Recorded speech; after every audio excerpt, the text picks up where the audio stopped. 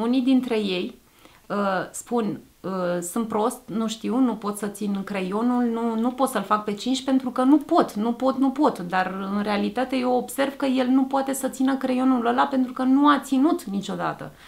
Dar dacă îl chestionez mai mult pe copil, aflu că el mână cai la 5-6 ani, da? Că are grijă de animalele din curte și că face tot felul de activități care îi solicită intelectul foarte mult.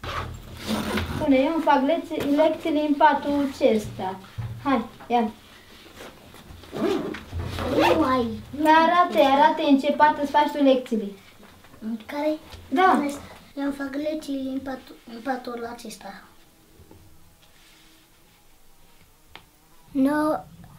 Eu am 9 ani. Este foarte greu. Deci e foarte greu.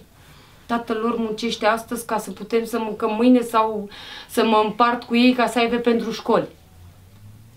Chiar dacă eu nu am învățat, mă refer în partea mea, măcar să aibă ei o școală ca să poată să meargă și ei mai departe în viață, să...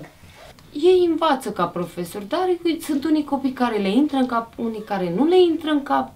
Nu o să le ia doamna învățătoare pe el să repete de 10 ori cu el și alaltă să stea să se uite la el. Alternativa este nimic, da? Se întorc la nimic, la zero activitate. Ei nu au alternative aici în zona asta, da?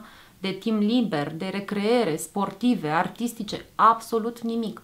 Deci școala este singura alternativă în care ei își pot exersa aceste abilități.